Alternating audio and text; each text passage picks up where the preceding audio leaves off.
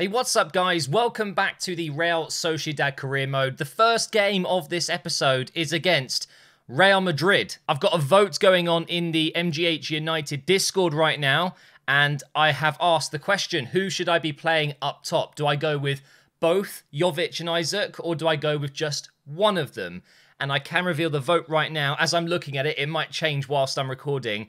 2 strikers as a formation is what the people want. If you want to take part in these votes, there's all sorts of votes that will be coming in the future, whether it's who to sign or what formations to play or whatever the case may be. If you want to take part in these votes, please do join the Discord. All you have to do is sub on Twitch or pledge on Patreon. Both links are in the description, but don't worry, there will be other votes that everyone can take part in as well. But yeah, the community we're building in the Discord is amazing, and I really appreciate everyone that's joined so far. So, for this game against Real Madrid, which we absolutely need to win, by the way, we will be going with the Club Council's decision in the Discord to go with 2 strikers. So, I think the safest bet would be to go without wingers for this one and maybe go with a 4-1-2-1-2. Do you remember how good this formation was for me in the Sunderland career mode when we brought in Morris and we had him next to Nemecha? Oh, it was insane. So I think I'm going to go with that formation.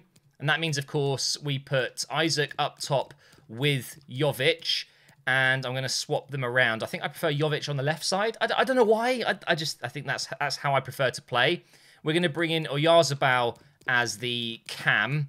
And then Ødegaard can drop a little bit deeper with Marino and Dominguez. I'm going to swap these guys, if I can find the right player. Select those and swap them. Gaia, Torres, Llorente, and Tavares.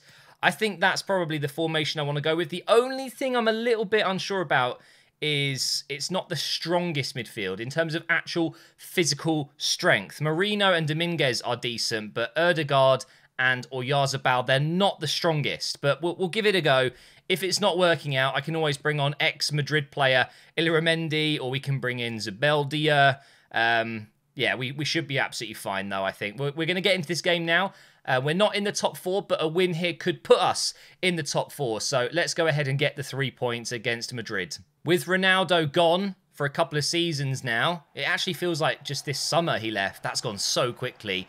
But, of course, they brought in a certain Eden Hazard, and he is top scorer in the league right now, and not really looking forward to playing against him. I'm not gonna lie, he's gonna be up against Tavares at right back, so yeah, the difference in quality there is gonna be rather mental. Now they've gone with Cruz, Casemiro, and Valverde, it looks like.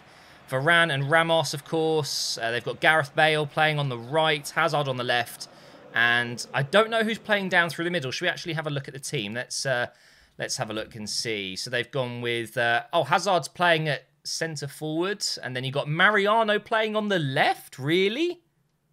Okay, interesting. I'm really not sure why you would put Mariano on the left when you've got Hazard. But then again, Hazard as a false 9, it's not bad, is it? It really isn't bad. But we've done well here to get out of trouble. And that's a lovely ball to Marino, who's not going to get in behind Varane with his pace. But Isaac can play it onto the left side for Gaia. Straight back inside for Marino here. Into Isaac. Across the keeper. It's not a good shot. Not a good shot at all. But a good start. Oh. Oh dear. Well, that clearance from Gaia, I think it was, has gone straight to Valverde, and he's in my face. Do you mind, bro? Do you actually mind? I hate that. I hate that so much. I don't know what was wrong with me. I decided to try and just clip it out onto the left side, and it's gone right to a Real Madrid player, and he puts it into the back of the net, and Real Madrid are 1-0 up. Okay, I've got a question for you guys. I was going to ask you to do this regardless of the result, but let me know, in Season 3, when we come up against Real Madrid in the league, where will we be as a club?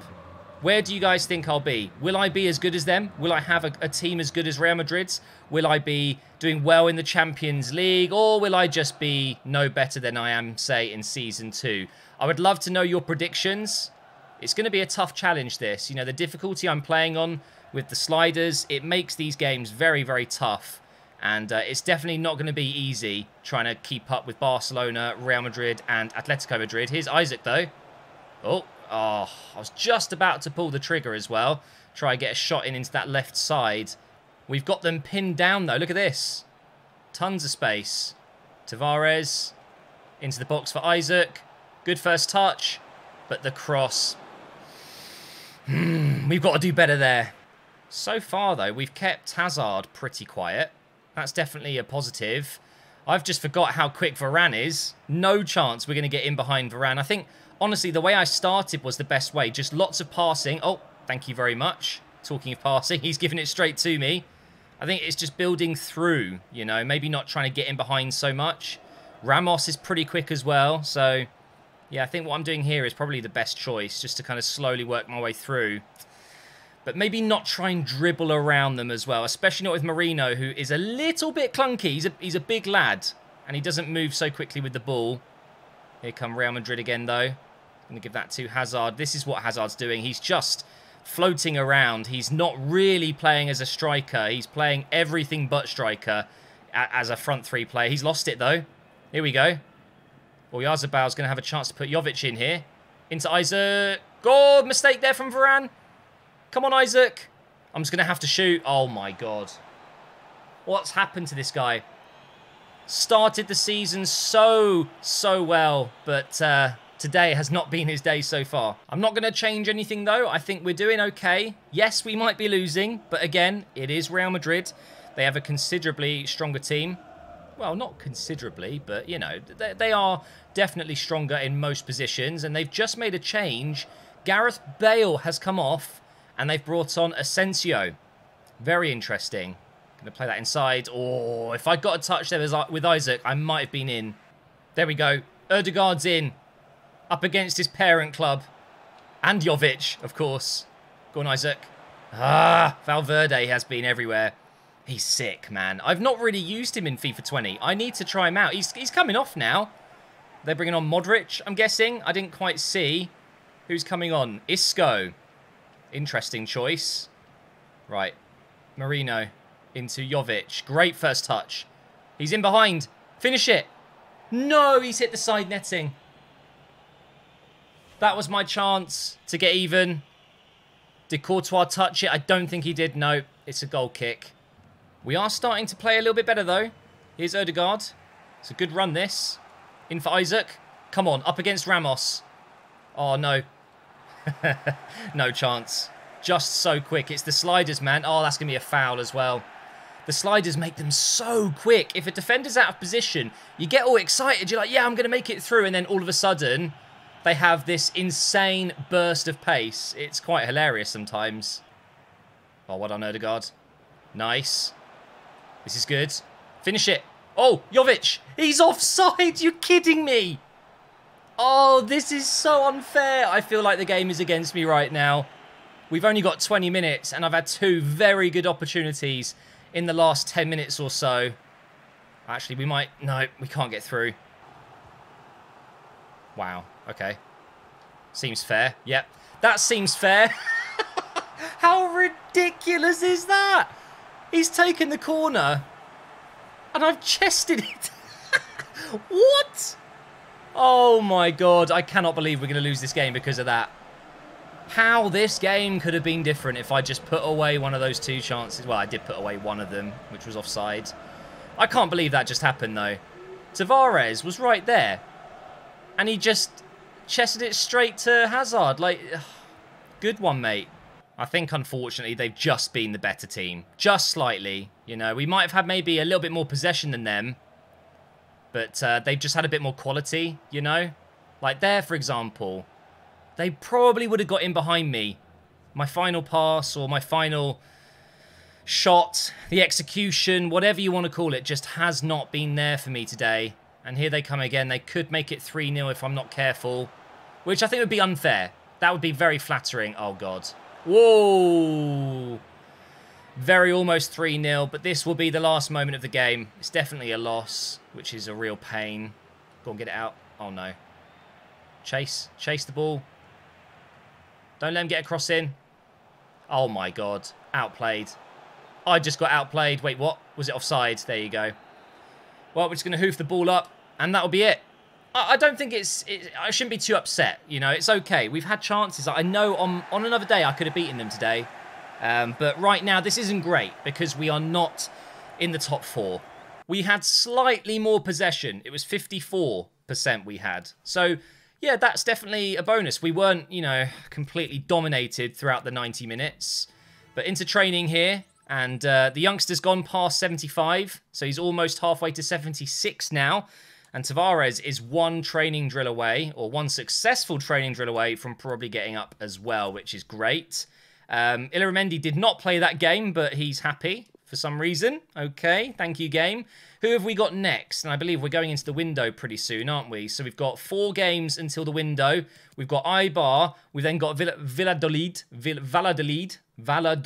I think it is. And then we've got Barcelona and Osasuna. So, yeah, 4 games. Shouldn't be too much of an issue to get, I'd say, 9 points out of 12 because, yeah, Barcelona are probably going to beat me. Up against Eibar now, we're going to simulate this one, and we get a massive 4-1 win. Jovic was the only striker in this one. I didn't think Isaac had a particularly great game against Madrid, so we've gone back to the 4-2-3-1, or the 4-3-3 attacking variant, I think it is.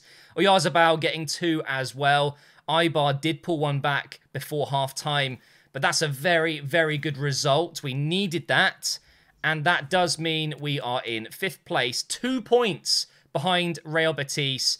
Barcelona still yet to lose. And Tavares did go up to 76 in that last game, so we didn't need the training in the end. I'm still going to train him, though, even though he's already 76. How fast has that gone? Training is OP. But Jose's happy as well, because he's played a little bit.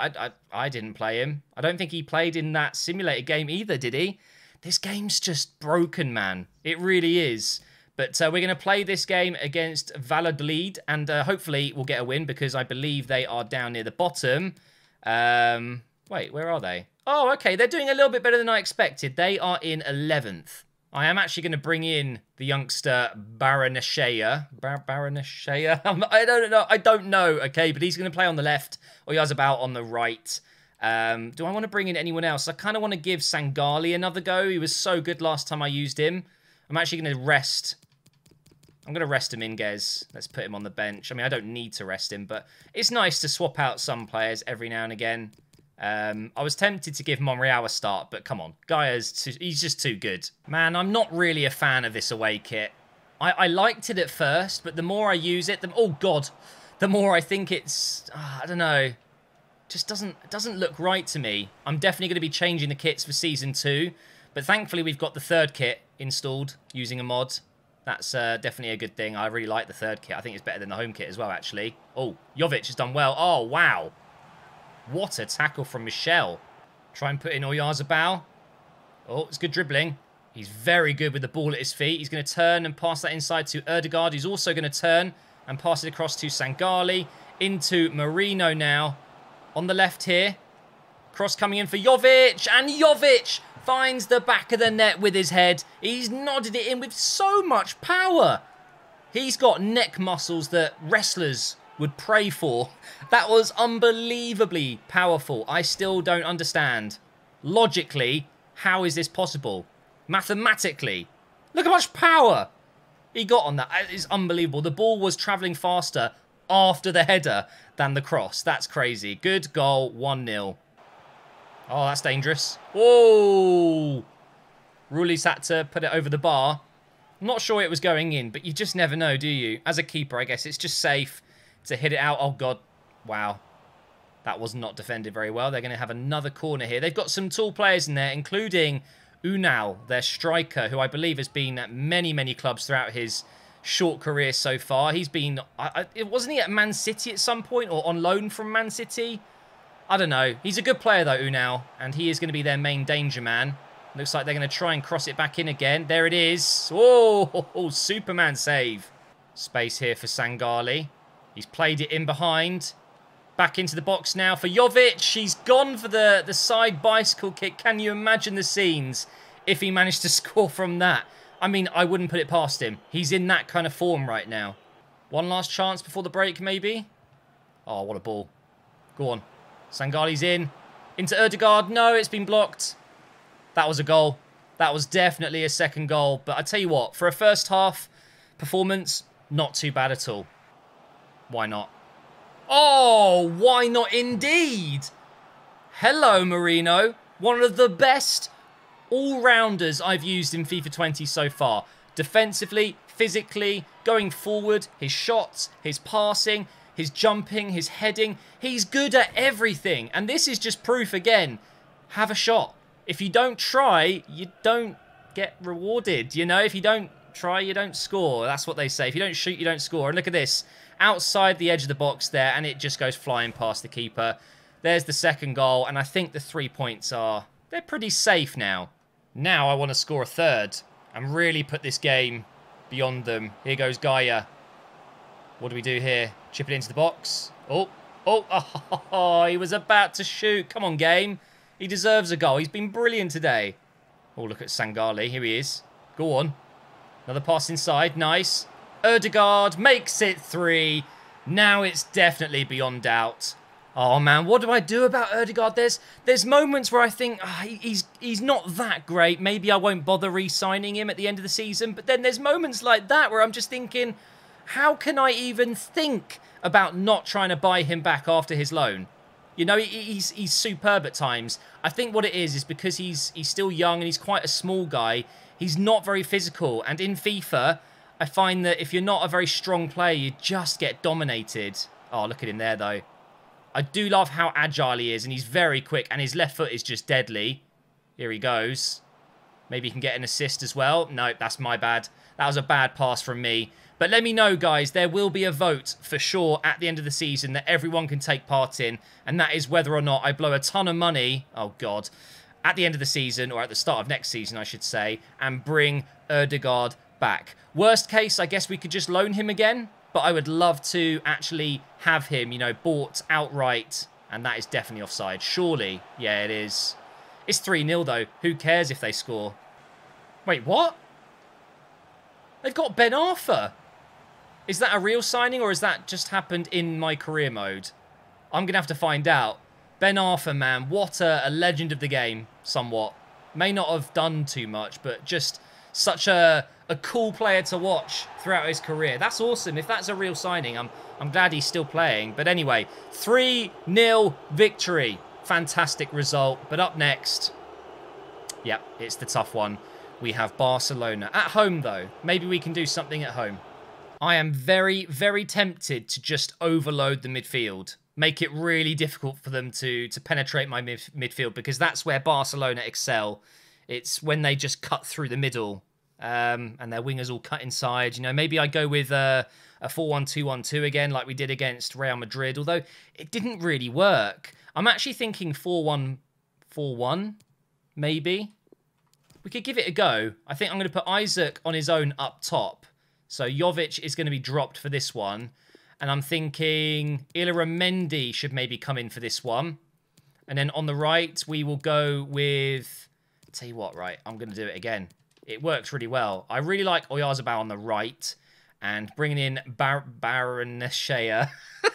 I've got no idea. I might just call him Barony. Baron, I don't know. What's his first name? It doesn't say it here, but he was really good in that last game on the left. But this is a different level now. We're coming up against Barcelona.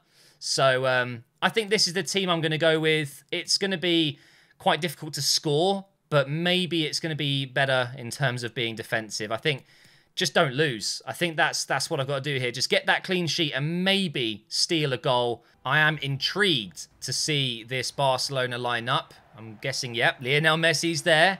Captain ter Stegen's there as well. Obviously, I can't show you the lineup, so what we will do is go into player ratings and have a look. Suarez, oh, they've got Payet on the left. What? But midfield 3 of De Jong, Arthur, and Vidal. And then they've got Albert, Koulibaly, Longley, and Morer. Who's Morer? I have never heard of that guy. No idea who that is. Okay, well, there are some positives there. It isn't as strong as it could be, I would say. But with Suarez, Messi, yeah, it's still going to be tough. Payet, though, what a strange signing. I've not seen that before. But it's good. It's good for me. Imagine if they had someone like Neymar or... I don't know, if they brought in Sane or someone like that on that left side, because you know they've got the money for it. Here's Illaramendi. We're going to play it in behind and then try and get a cross in. Oh, it's not bad, you know. Oh, Koulibaly had to deal with it. Interesting signing as well. And the fact that they've got Longley playing at right centre-back, even though he's left-footed, that drives me mad. That makes me so angry. Oh, that's a good header. Go on. Go on. Oh, oh, he almost got through. Very, very good start from us. Barcelona not looking too hot defensively. Oh, look at the space. Go on. Open up. Left foot. Ah. Could have put it a little bit further past to Stegen, but I think he probably would have saved it anyway. He's such a good goalkeeper. But look at this. We've won it back again. Well, there we go. Put it straight in behind. Nice. Onto his right foot. Into the box. Oh, that's a foul. I think it's just on the edge of the box, though. It's not going to be a penalty. It's going to be a free kick. Such a shame. Let's chip this one in. Oh. Close. Oh, no. Okay. What do I do? Help. Help. Help me. Oh, my gosh. That was too close. I had no chance keeping up with Messi. He's too quick. And that's a dodgy ball in, thankfully. The keeper's there. Go on, in behind. It's a lovely pass from Illaramendi. He's got such a good pass on him. Play it inside. Nice. Over to Isaac. Oh my God, Koulibaly. How quick was that? Straight onto me, and now Suarez up against Llorente. Llorente wins. Oh, okay. And then I've just given it straight to Barcelona again. He's going to get the cross in. No, he's not. I've read him well there. We've got maybe one more chance left in this half. Make a run over the top. Nice. Lovely from Isaac there. Play on, ref. Play on. I need some support here. Oh my God, I just ran into him. That's not what I planned to do. And the chance is gone. Just like that. Honestly, though, this has been considerably easier than the game against Real Madrid. Even though Barcelona are the team that literally haven't lost a game this season. It's very strange. Oh, he got there. Oh my God, look at him go. Play it on the right. Now Isaac, in behind. Go on. He's definitely got the pace, but he hasn't got the physicality. He's done it, though. Play it inside. No, the pass was just a little bit too close. Oyarzabal was through. Oh, I'm gutted, man. That was such a big opportunity, and I've wasted it again. There we go. Lovely from Isaac. Get it in the box now. Ah, not the right idea. I mean, no, it was the right idea, but the execution was bad, and it was too late. It was going to always be too close to the keeper. We've got it back, though. Let's see what we can do. Over the top again. Head that inside. Oh. Oh! Please. No! I wanted him to shoot with his left foot game. No! You're joking me. I even shifted it onto the left side of his body so he could just open up and try and finesse it, man. And it's just... Oh. Oh, never mind. We're in again.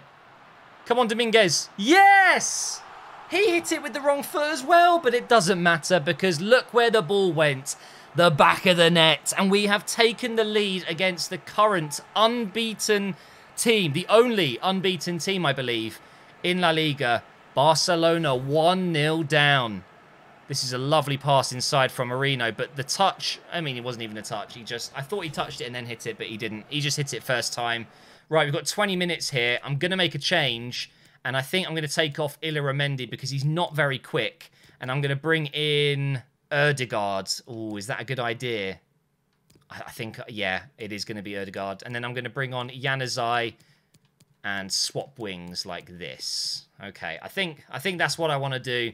Just have a bit more pace in midfield. Even if Ødegaard is dropping a bit deeper, his passing will be great going forward, just like Illaramendi's. But he's just a bit more mobile, you know. Maybe he can get some interceptions in there for me because Illaramendi just can't. He's not quick enough for that. Okay. Okay. Wow. And just like that, they've scored. Unbelievable pass from that right back, Morer. I've never heard of the guy, but look at this. Bang. I mean, that's ridiculous, isn't it? What an amazing goal that is. Who is Morer? M-O-R-E-R. Who is that? Never heard of him, unless... maybe I have and I just don't recognise the name. Maybe if I see a picture of him, I'll be like, oh, him. But right now, I've got no idea who he is. He's a mystery man playing for Barcelona. Oh, it's off the line. Off the line. They should have scored there. And they've brought on Arda Turan. I can't believe he's still playing football, that guy. Oh, go on. Ball over the top. Oh, hello.